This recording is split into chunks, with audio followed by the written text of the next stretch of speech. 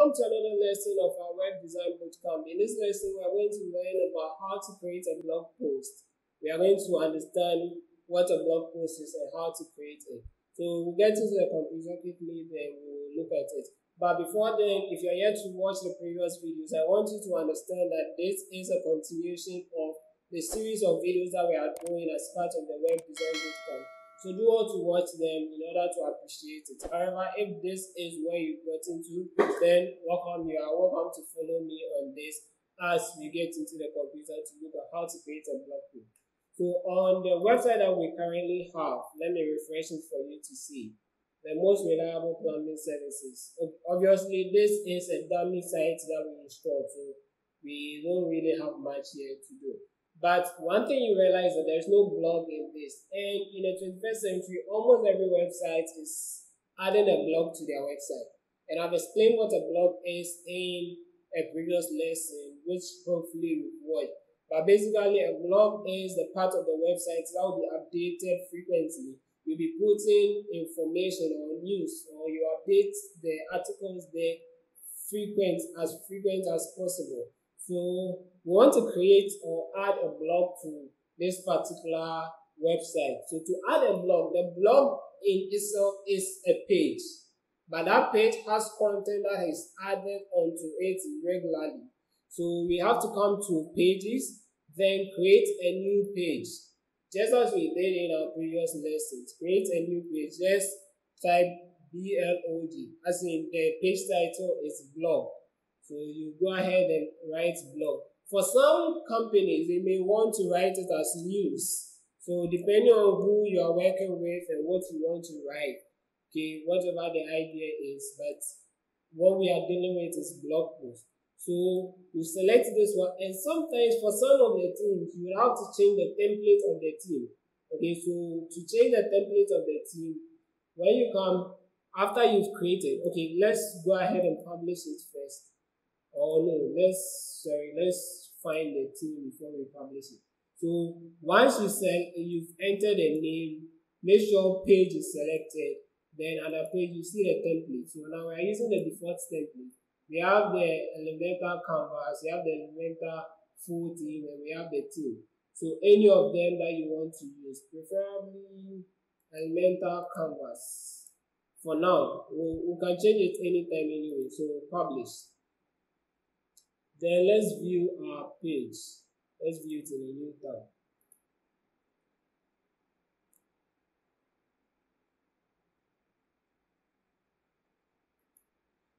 Okay, so because we chose Elementor canvas, there is nothing on our page. Maybe let's go back and change it to the default templates. And update it. Refresh this. Okay, so this is how, obviously, the heading, the page title, the footer. This is what we have. But we will need to make a few changes. So here, in a very first 3 lessons or so, I mentioned this. When you go to settings, pay attention here. We need to go to settings to change something. Our website is currently not recognizing this page as our blog post page. Okay, so we'll need to go and do that settings, and we have to go to settings, and I think it should be under reading. Settings, reading. Then when you come to reading, you see these things. Your home page displays. When we were talking about initially, I said you should choose a static page, and that's what we did. Home page is home. Now, post page. We want to select our post page. So our blog is not, okay, blog is here. So now you want to select the post page should be blog. So make sure you select that one and come to save changes. Once you save changes, now our website recognizes this page as our blog page. So as you can see, the first blog, that is a default blog post that is on it, has been added here. And we can click on this to go and read the main blog post. Okay, so the blog page is a page where the collection of blog posts will be put. So people can come there and see the various blog posts that you've created. Then they will click on it to go and read the details of the blog. So now the focus of this particular lesson is to create a blog post. To create a blog post, you come to post, and under post you have add new. That's how we go about it to create a new blog post. New here. And when it comes to creating blog posts, I don't encourage using the page builders. Blog posts are basically text that you are writing. It's just like when you are writing in a Word document or a Google Doc document, a Google Doc. Okay, so it's quite simple and you can easily use this editor straightforward. So let's assume I'm writing about, what was the website even about? I think the most reliable plumbing services. Okay, so let's say how to get the best out of your plumber. I'm just typing anything that comes into my head. Okay, so let's assume this is the content that we are creating. So you need to begin with the blog post title. So this will be my title of the blog post I'm creating. And now the content. Let me go and generate some dummy tests. Lorem is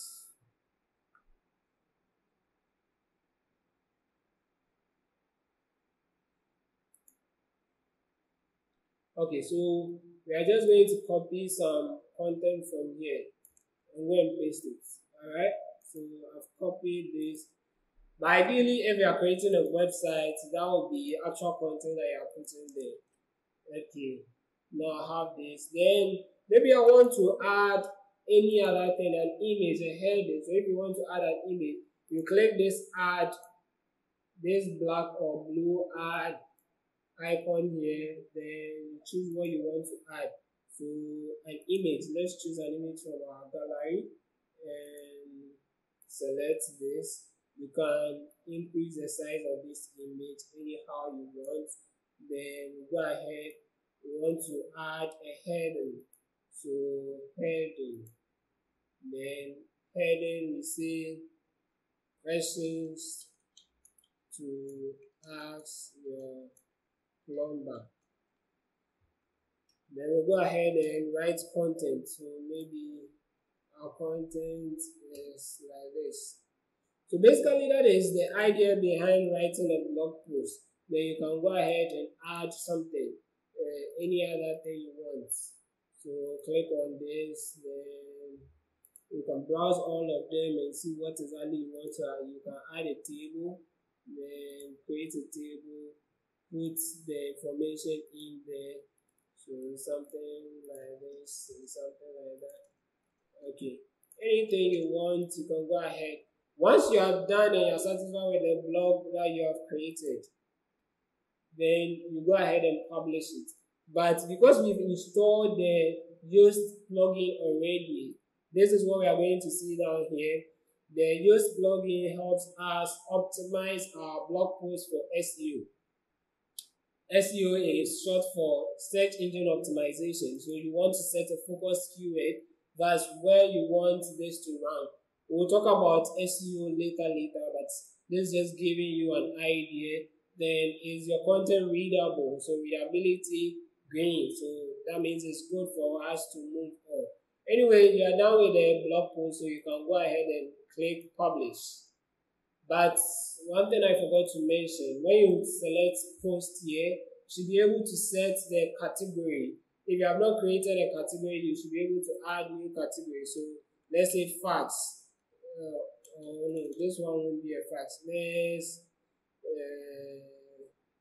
articles. It could be anything. Just the advice I'll give you is that you should just look at other websites that are similar to what you're building and see what exactly they are doing. So now that I've selected it, I can decide that this is part of the articles category. We can set the featured image. So the featured image is basically the image that should come with it when people or when you share the link around. So let's select this one as featured image, and you realize that in here it's going to change.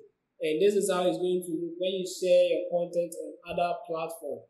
So once we are done, let's update this. And you can keep updating your blog post anytime you want. And your permanent link. That's the link to the blog is here. So you can copy this and check it out anywhere in the browser. So this is the blog post that we have created. And now when we go to our blog page, this is our blog page. If you should refresh it, this was the original blog that was there. If you refresh it, we'll have the additional one that we've created, you see. So this is how it looks.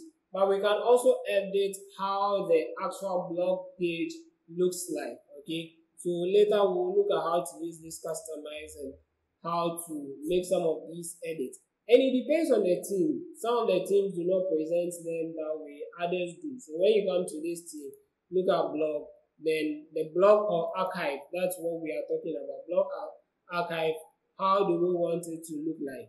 Say the post structure, we want the featured image to appear. Then the title and the metadata, that is the articles category by this person. You want all those ones to appear. Then the post content, you want the whole content to appear or just the excerpt. So you see, as I've chosen post content, full content, it's bringing everything, but most preferably you want just an excerpt of the post on your blog page. So currently I'm not showing you the publish date. If you want, you can turn that one on. You can turn on the tags as well. So you can make some changes here. Then now let's go to design. So this was under general. I'll go to design, and under design we have how many posts do you want on the archive page. So this is the font size 40. So you can decide that, okay, I want mine to be 20 pixels instead of 40. That's like this particular one. So let's publish it and see. There's the font size for the title, then post title font size so you can be playing around these ones to see. Okay, let's send it back to 30, then publish. So some teams will not give you the ability to customize much, but other teams will be able to even change the layout here. I think Astra does not permit us to change the layout. So in subsequent lessons, we will use a different team, the one that gives you full control over it. Then I'll show you exactly how to do this thing.